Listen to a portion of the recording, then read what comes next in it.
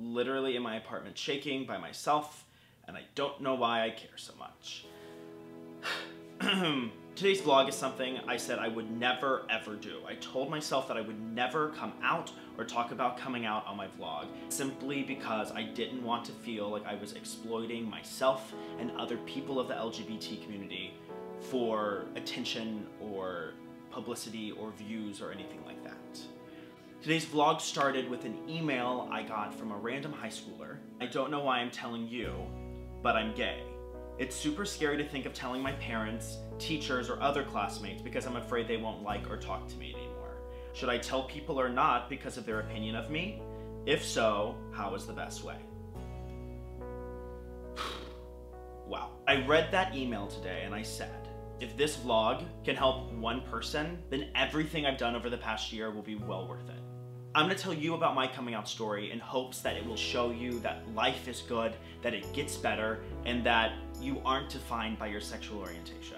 I grew up in small town, super conservative Texas. I went to college to pursue theater. I met a girl in college who I started to date because that is what I thought felt right to me. 4 years I was in a committed monogamous relationship with a woman who I still love and adore and is my absolute best friend to this day. But at the end of our relationship, right when I moved to New York City, something started to feel wrong, something started to not feel right. There was a guy, and I will never forget. We were at Whole Foods, and there was a moment I looked at him, and I thought, oh my God, that's what I'm supposed to feel with a woman.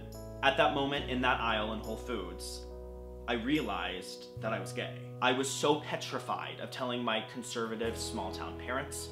I was so petrified of telling my best friends, and I literally just couldn't deal with the fact that I was different. I remember flying from New York City to Austin to visit one of my best friends, Sadie, and I have told absolutely no one in the entire world. My heart felt like it was gonna leap out of my throat. I said, Sadie, I have something to tell you. And she goes, what, that you're gay? And I said, yep. And she was like, great, know that I love you no matter what. And that's when I felt the most insane relief off my shoulders ever.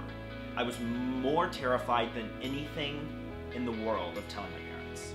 And so on Christmas Eve, I told my dad, someone had said that, oh, Tyler's gay. And I said, well, they're right because I am. And he hugged me and he said, I have loved no one on this earth more than you, and that will never change. And I literally have never in my entire life felt so free. So if you at home feel like you don't fit in, that you're dealing with the same things that I and so many other great successful people have dealt with in their lives, here are a few tips to go about it. Number one, don't do it until you're ready. It has to be the time that feels absolutely perfect for you. Number two, and at the risk of sounding cliche, remember that it gets better.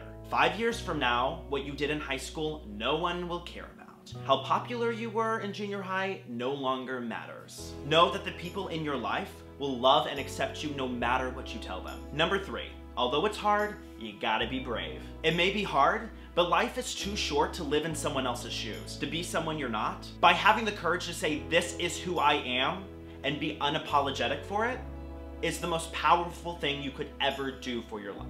And you, my friend, are worthy of living a kick-ass life. And number four, and this is a biggie, y'all, love yourself. You are worthy of being happy, and you are worthy of loving and being loved.